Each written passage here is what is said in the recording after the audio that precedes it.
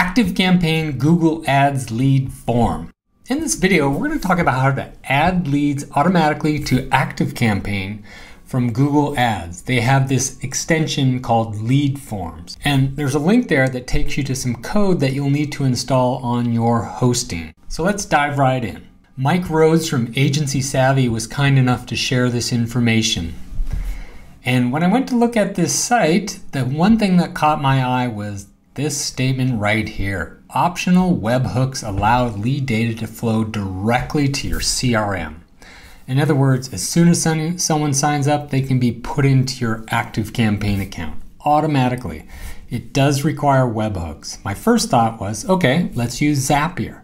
However, Zapier gets a little convoluted, especially if you want to use this multiple times. So instead of using Zapier, create a custom script that will catch the information, put them into your ActiveCampaign account, and fire off an automation to send them the appropriate emails after you add them to a list. So let me show you how this works. So inside your Google Ads account, you want to create a new campaign, and this works with leads. Now, this is supposed to work with video, but in my account, it's not set up yet. It does work with search. So I'm going to go ahead and do that. I'm not going to worry about this. I'm just going to click on continue. Not going to worry about any of this right now. Just keep going down, down, down, down, down to here. And you want to add an extension, lead form extension. Create lead form extension. And again, I'll let you put in everything you want to do here.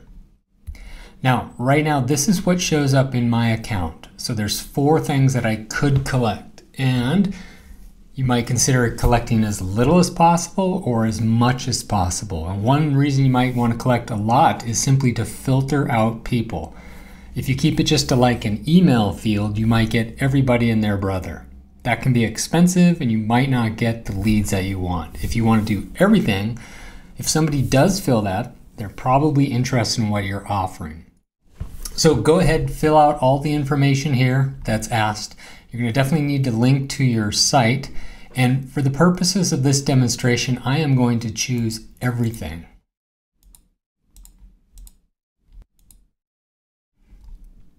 And then click on lead delivery option. Like I said, you can change everything in here that you want. So if I click on download, it's going to say that, and then you want to put a link in there or visit website, whatever. But what we're doing here is down here. This is what we need to put in there. So first thing you need to do before that is go back to this URL right here, and you want to copy all this code from start to bottom. And then inside your hosting account, so I would recommend creating a subdirectory called Google on your site, and then a script called webhook.php. Now, this may not work if you're using WordPress type hosting. A lot of times they don't allow external scripts or different scripts than WordPress to be on their site. But this is what you need to do. And then go ahead and copy all this code here, and there's only a few things you need to do here. I highly recommend doing this. If you recall, there's 4 fields they send over. One is, I believe, username, user email, phone, and postal code. Those are all that they can send over. There may be more in your account. So the way I've set it up is for those 4 fields. The reason I recommend creating a custom field called postal code is if you do collect it, but it doesn't exist in ActiveCampaign, stuff breaks. This doesn't work properly. And then the second thing you need to do is you need to get your ActiveCampaign API credentials. And where you find that is inside your ActiveCampaign account, settings, developer, API access, URL and key, and then in Google Ads. And this is the magic. And this is the reason I recommend doing this versus using Zapier. Because we're going to trick this into using the key that we set in Google Ads as our tag in ActiveCampaign. Got it? And the reason we want to do that is we can reuse this same script over and over and over again and not have to update anything outside of Google Ads. If you did this in Zapier, it would be a lot more convoluted and you'd probably have to have 1 zap per Google ad. That could be a lot. And then optional but highly recommended, create an automation in ActiveCampaign that is triggered by the tag that you have. when you do that automation, add them to a list. If you don't add them to a list, you can't send to them.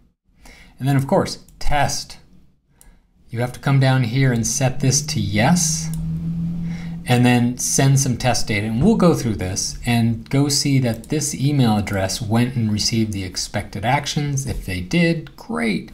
Set this to no. So my recommendation, this is no in production, yes when you want to test. Let's start with creating a postal code custom field. So inside here, I want to go to lists, manage fields, and I'm going to create one.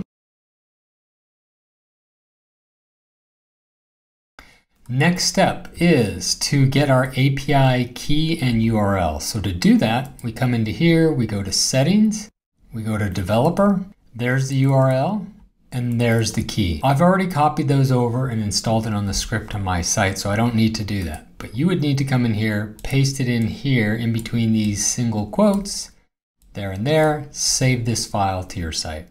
And that's it. Now, we're going to do a test in a minute, so I'm going to have this set to yes, but let's go back to Google Ads. And again, this is the key. So I want to give it the appropriate URL. Let's see if I have that. There's where I'm sending it to. I told you to do like Google and then webhook.php. Now here's the biggie.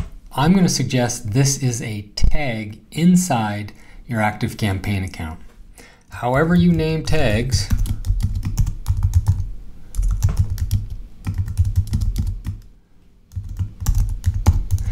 and the great thing is you don't even have to have created this tag already. Let's go see how this works. So it's going to send over some data after I click on send test, and it should say that it was sent successfully. You can check to see what was sent, and most importantly, this email address was used. So now inside my email account, I want to look for that person. Oops, does not have a double quote. So notice there is the postal code, there's the phone number, properly formatted. Trust me, that +1 is important. A lot of times people send over information, makes it difficult to do SMS messaging. And then there's the tag. And really, I should have a automation that's fired based on that tag. So let me do something like that real quick. Okay, I'm going to create a automation called the same as my tag. That's just going to make it easy for me.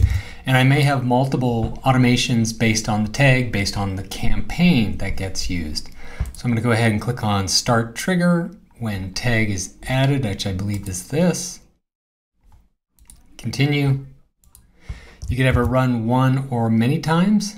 I'm just going to do it once. And then from here, you can do whatever you want. Send an email, tag them as something else, put them in a different automation. But probably most importantly is you want to put them on a list, because if you don't do that, you can't send any emails. So that's kind of important, and then do whatever you want.